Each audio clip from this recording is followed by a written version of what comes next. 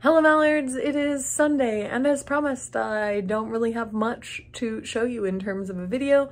We were recording, again, basically all day, but good news, we have at least rough vocal takes for absolutely everything, which means we're going to finalize some instruments and some other things. We're going to cut together these rough versions, and then we'll go in and do pickups for whatever we need to clean up.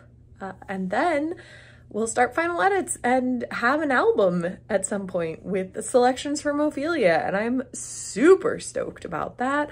I think it's gonna be great.